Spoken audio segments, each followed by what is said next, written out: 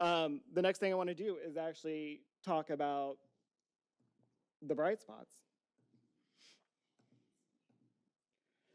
These are your 2024 Bright Spot schools for math growth in the District of Columbia.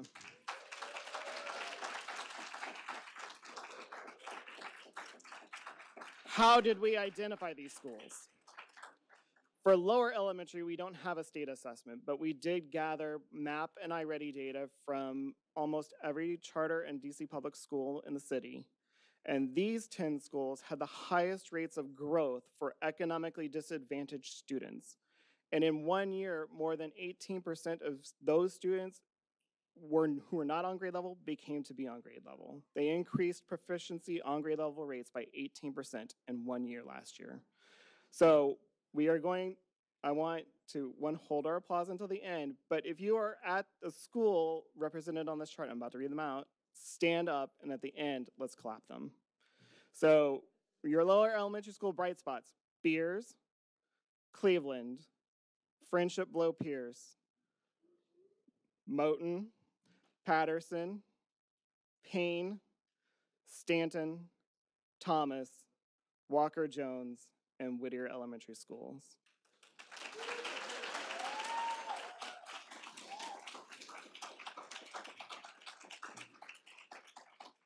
For upper elementary, middle, and high school, we do have state assessments, and I do appreciate and thank OSSI for providing us additional data. What these represent are schools that earn the most possible points for math growth on the new DC report card. Remember, that new DC report card now emphasizes growth for our economically disadvantaged students who account for 40% of the possible score. Students with disabilities also count for a disproportionately high percentage of those points. So these schools had disproportionately high growth for economically disadvantaged and students with disabilities. And so for the upper elementary schools, that's Burroughs, DC Prep Anacostia, Harmony, KIPP DC Promise, KIPP DC Spring, LaSalle Bacchus, Powell, Raymond, Stanton, and Whittier. Thank you for your hard work. Congratulations.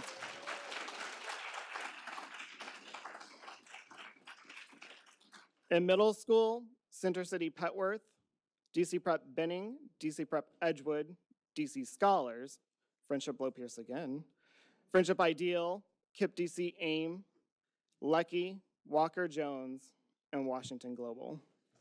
Congratulations.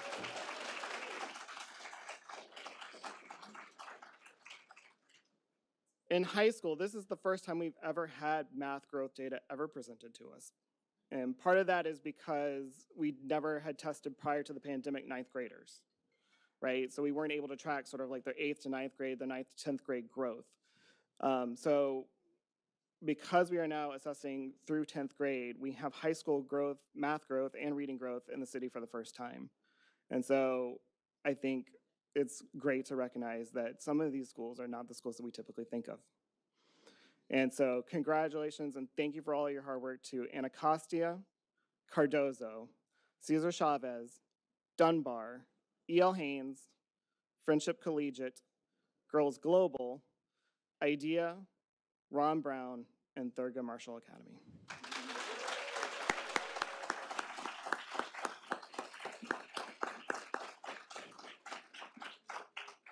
Collectively, on the state assessment, 23% of these kids improved at least one proficiency level.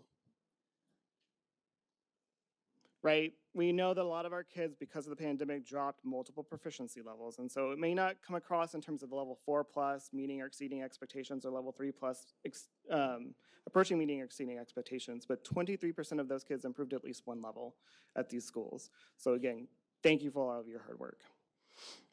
And now I'm going to turn it over to Dara Shaw, who is the research director, who will tell you a little bit more about what these schools did. We were able to not talk to every last one of you, and I'm sorry about that. This is an accelerated timeline. But we will talk to you. And so she is going to share what those Bright Spot schools do and then introduce a panel of the educators, award-winning educators from those Bright Spots. Dara. Oh, Dara, you will introduce yourself. Sorry about that. Go ahead.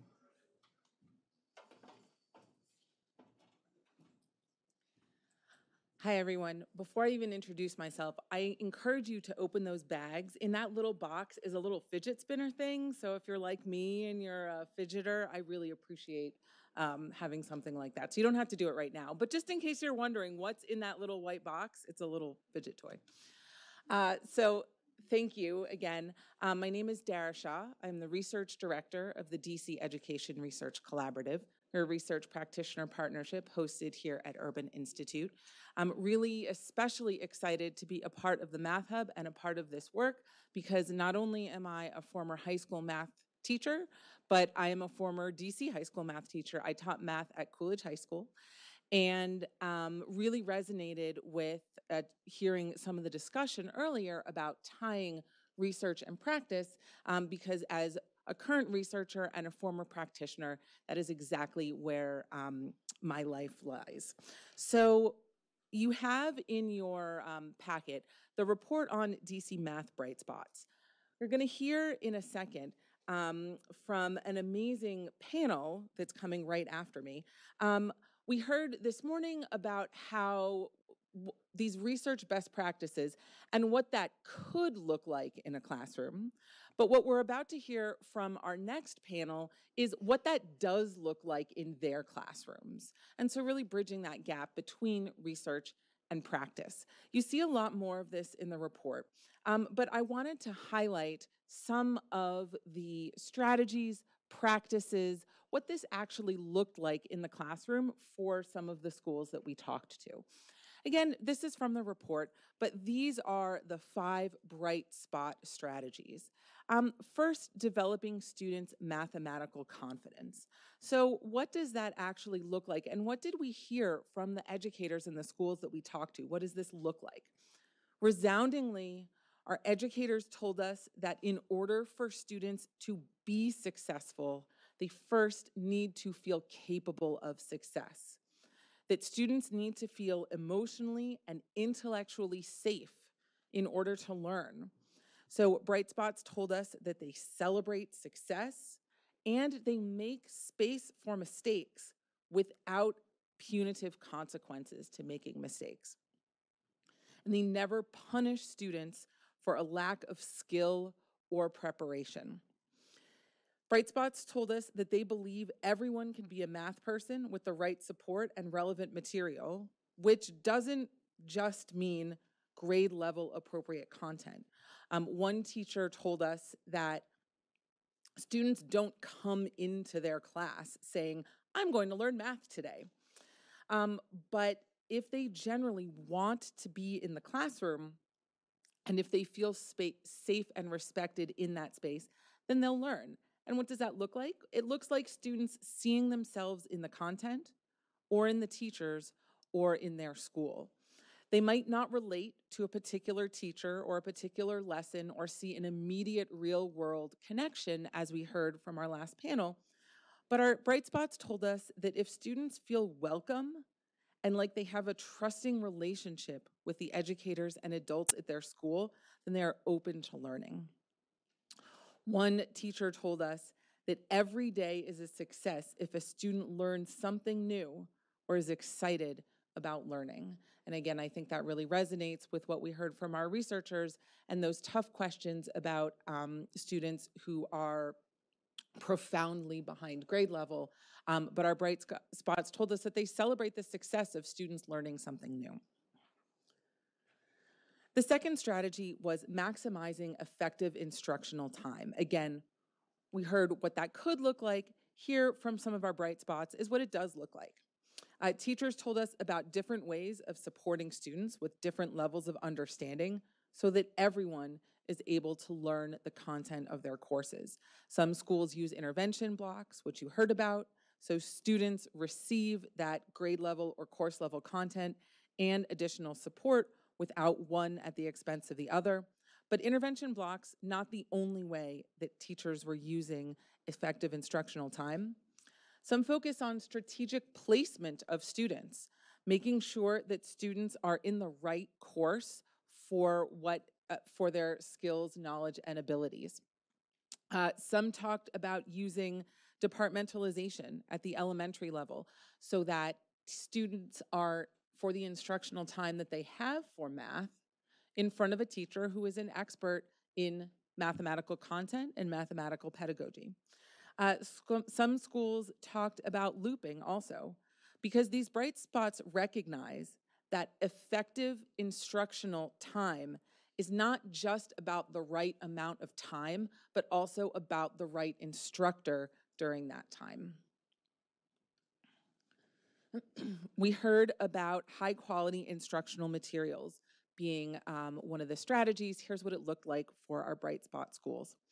Teachers told us that a curriculum was a necessary but not sufficient condition for student learning. Even the best curriculum is necessary but not entirely sufficient on its own condition for learning.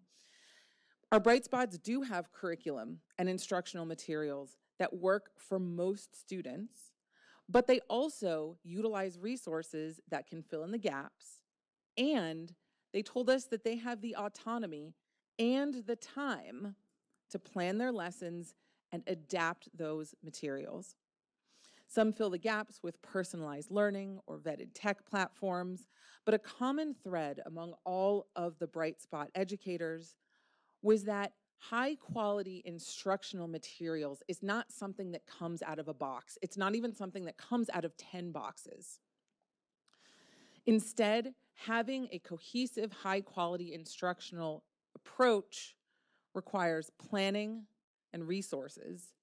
Teachers told us that they are given time, encouragement, and support to be flexible by their school or LEA.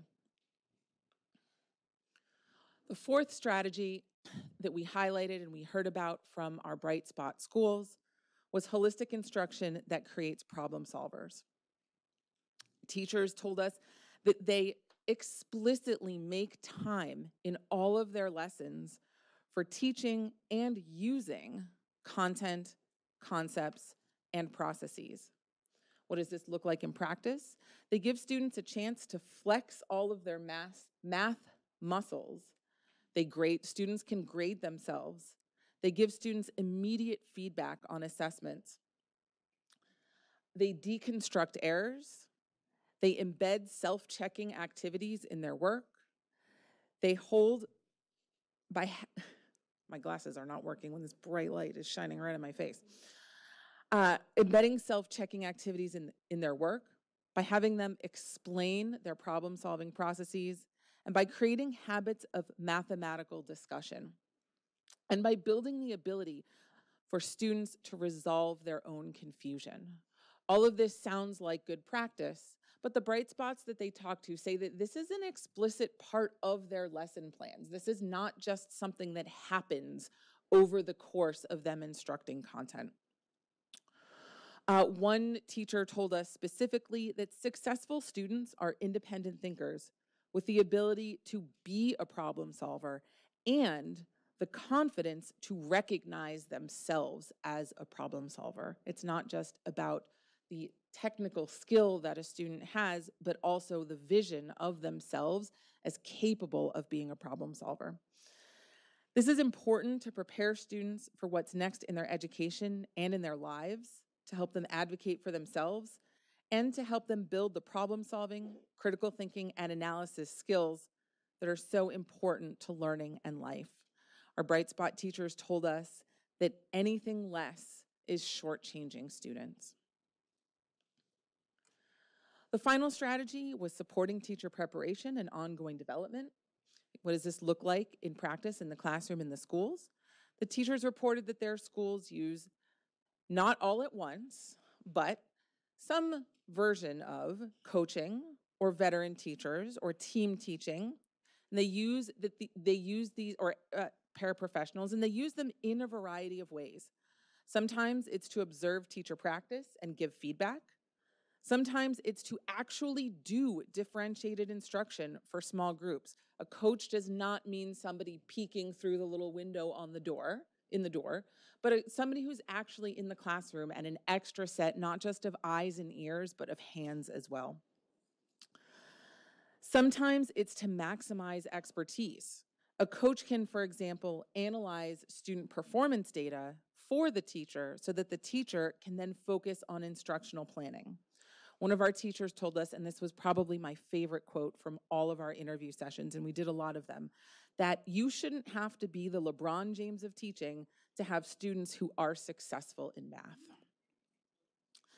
Teachers also emphasized the ways that they were continually renewing their own content knowledge and that their schools or LEAs gave them professional development time to do so. Some used time over the summer, or they were able to self-select their professional development that was useful to them and their teams of math teachers during the school year. Of course, what I've told you is only the highlights of many, many interviews, a lot of what is in our Bright Spots report. And we had so many rich conversations with educators that are summarized in the report. But I'm so excited to bring up our next panel where we have 3 distinguished educators who can provide their actual on-the-ground perspective, not just summaries, but specifics, into how they utilize the strategies with success.